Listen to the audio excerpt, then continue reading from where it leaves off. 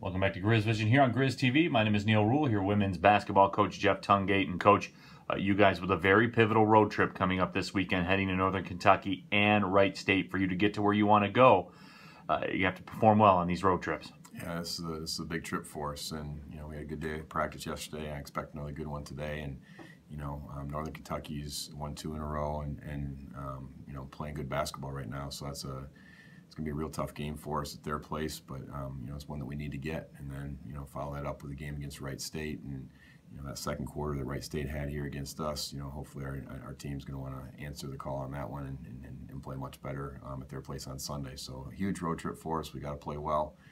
We got to defend. We got to be consistent, and that's the one thing that we've lacked is that consistency. But hopefully, coming off that Youngstown game, hopefully we can build on that and build some consistency with our team.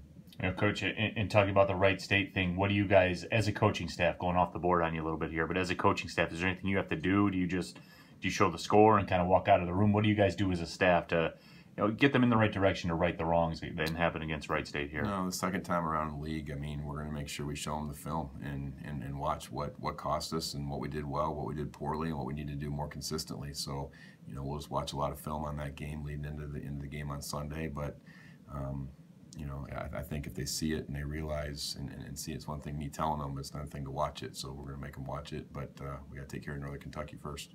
Hannah Little had a very strong game the last time out for you guys. 19-19, I believe, was the final stat line. While certainly don't expect Andre Drummond type 2020 games all the time, but we got a glimpse of what she can do.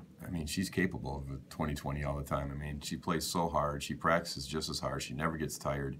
And that's the one thing that makes her such a great player. She's relentless on the boards, and she can really get out and run in the fast break. She can guard.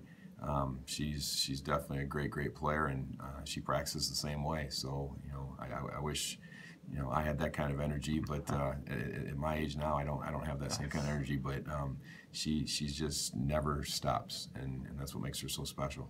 All right, Coach. Well, good luck on the road. We'll catch back up with you and get back into town. Thanks, Neal.